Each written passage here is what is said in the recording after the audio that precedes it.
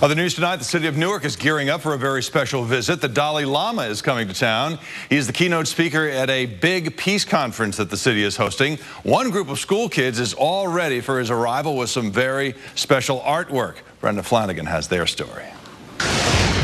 Two art projects tell the tale in Newark. One's a sidewalk memorial for a murder victim. The other's a wall of student posters welcoming the Dalai Lama to the World Peace Summit here in Newark this weekend. For the last 5 years, we've struggled with promoting a safe summer.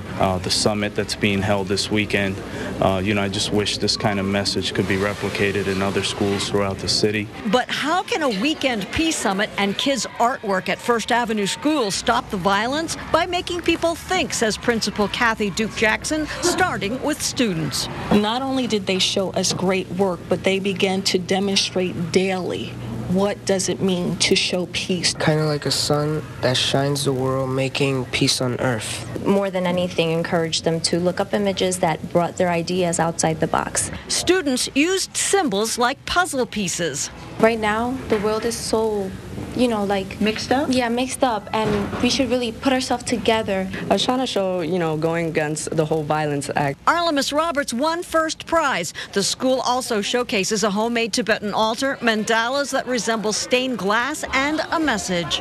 They learned about just treating each other continuously with respect. In addition to art projects, the kids here also studied sayings from the Dalai Lama. The kindergartners learned, be kind whenever possible. It's always possible. In Newark, Brenda Flanagan, My 9 News. Possible indeed. Still ahead. Audrey's working on the forecast.